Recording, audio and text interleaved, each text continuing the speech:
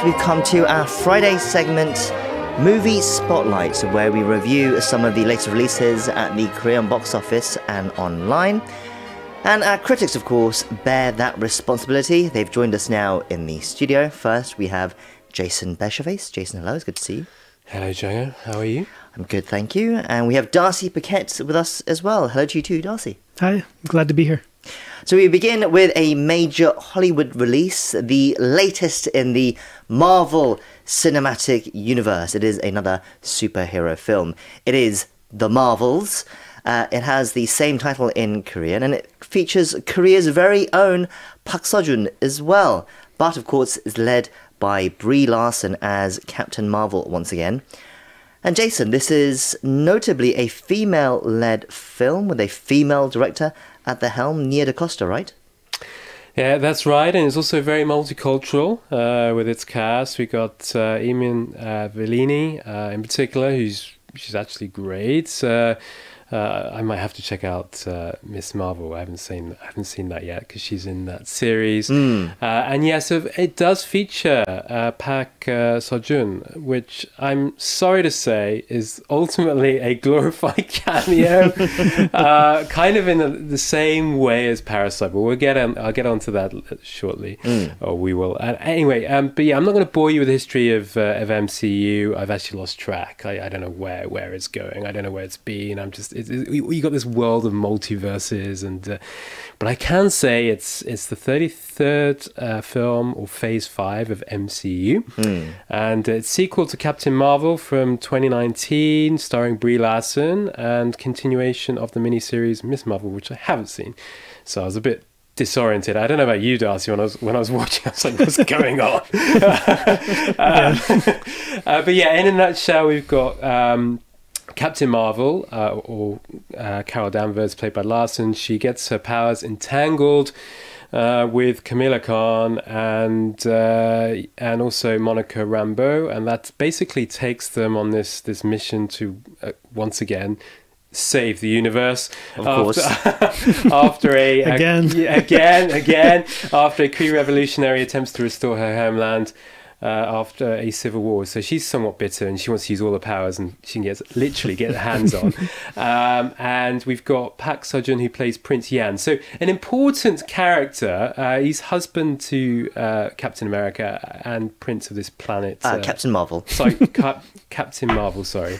Yes, all these captains are in my brain and getting confused. Yeah, he's Prince of the planet Aradana, and it's directed by an American filmmaker, Nia Costa, who made Little Woods, Candyman, and she actually apparently approached Marvel Studios with a Fantastic Four X-Men crossover, because of course Disney acquired Fox a few years ago, right? And if you stay with the credits, you'll know why. So that was a little treat at the end, and it's also notable for its length at just 105 minutes. So it's the shortest film of MCU, which I think is an acknowledgement, of MCU superhero fatigue.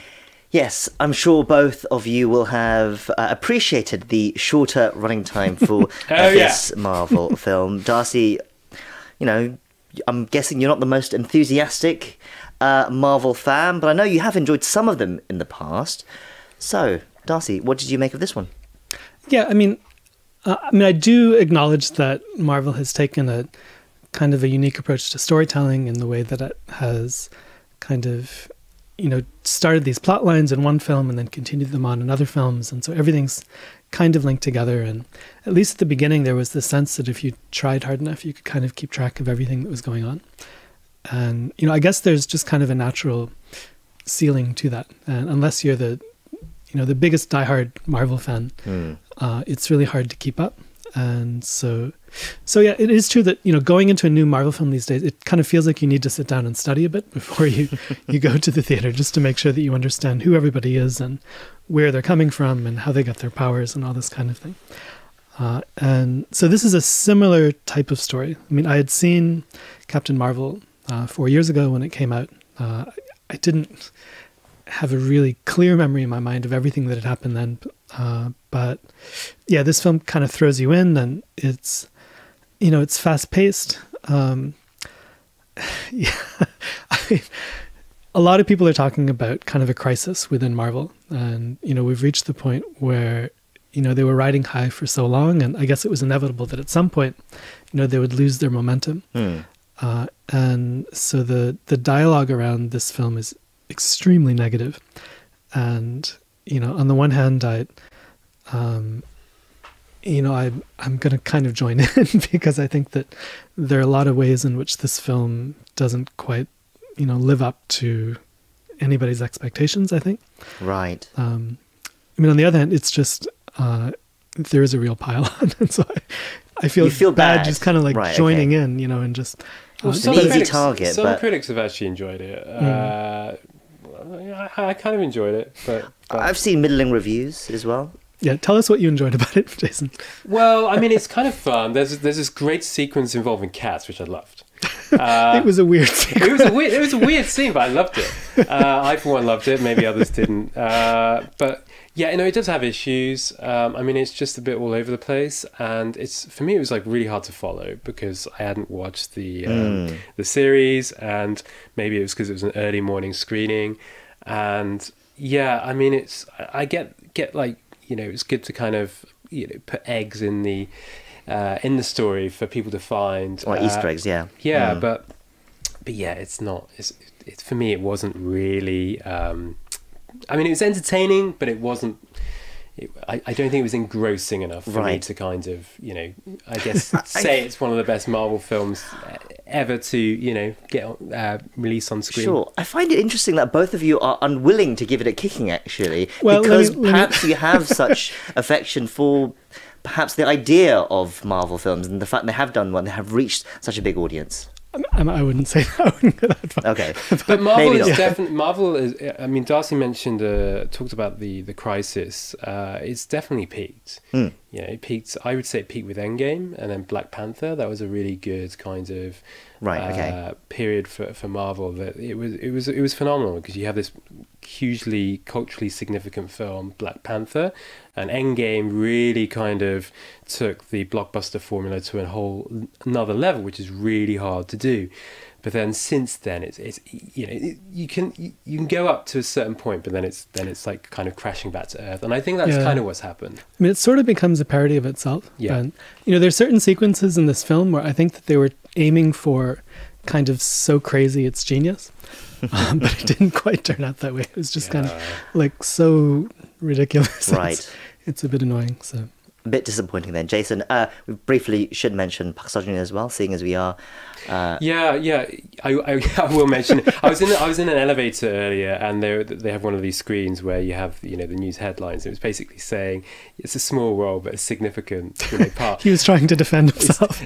And it was kind of like the Parasite cameo, because in Parasite it's a very small but very important role, and it's similar here. So for those expecting to see him for long periods of the film, you will come out feeling disappointed because he doesn't appear until like an hour into the film, and then he's there for 5 minutes and then he's gone.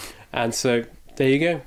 I wonder whether it's because it actually delivers his lines really well in English, so they're not difficult lines, so I do wonder whether that had something to do with it as well. So. Maybe perhaps a foot in the door though for future roles in Western films, perhaps. Anyways, that was the Marvels. Let's move on to a new Korean independent film that initially premiered at the Busan Film Festival last year is now getting a theatrical release. It's called A Wild Rumor, or Kwein in Korean. Darcy, can you introduce us to this one? Yes, and Wild Rumor with a really strange spelling. It's not R-U-M-E-R, it's R-O-O-M-E-R. Right. And yeah, it's a feature debut of Lee Jung-hong. It won the New Currents Award at Busan last year. And it was a film that I think garnered kind of the most critical enthusiasm among the independent films that were released last year, or that premiered last year. The main character works, sort of as a handyman, carpenter, interior designer. His name's Ki-hong, and he has found this kind of, very lucky setup where he's renting out a room in this really nice house. It's a big house. It's designed in a really interesting way, and it's owned by this young couple who are friendly, and each of them seem kind of friendly towards him, but in terms of their own relationship, there's a bit of tension there. So he's kind of in a weird situation where his home, isn't his home, and he's not sure how comfortable to make himself feel. But on the other hand, he's not the kind of character who really worries too much about what other characters feel. Okay. And that's one of the things that makes the film funny, is just seeing him relate to all these other characters. He goes about his job. Sometimes things go well, sometimes they don't. He's a good talker. I'm not sure he's a great worker, is my impression that I got. And then, basically one day, like, he parks his van outside a building. This is really funny. Yeah, and so, the van ends up staying there kind of at night, and then later he discovers that there's this big dent on the roof of his van. He's like, how did this happen? And so at this point, there's kind of an investigation that starts, and things start to get revealed slowly from then on. There's obviously a lot to this story. There is, yeah. Jason, you're laughing away. Yeah. I feel like, as someone who hasn't seen the film, we're not quite sure what's funny about it. But there definitely sounds like it's an amusing film, Jason. What do you think of it? Oh yeah, it is, and it really stayed with me because I watch 20-odd films in Busan, and they can sometimes get meshed together, and so that's why I always write notes. And this one stayed with me, and it's a film that you don't easily forget, and it's not. I mean that in a positive way, it's not violent or grotesque or anything like that, but it has a really interesting tone. So that's why I was laughing. I mean, on the one hand, it's quite slow going, but there are these moments where there's humour kind of injected into the narrative, and it's really funny. And so very comical moments. It's not really a social commentary. I think it's a reflection about work and life, happiness, or rather lack of it.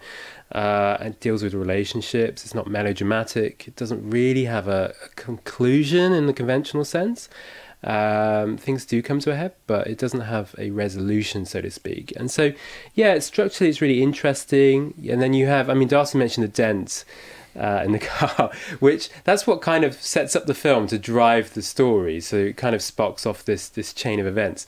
But then towards the end of the film, you kind of forgot about the car, so or rather the van. So it's the more I think about it, the more I like it. It's a really, really good film. Very impressive feature debut.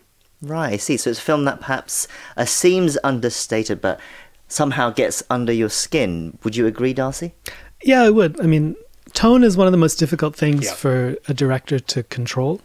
And, if a director controls it with such precision as, this director does in this film, then that's a sign that they're talented, and, you can kind of look forward to their next work. I have a feeling that the experience of watching this film is also probably quite different in a theater with an audience compared to watching it on your own.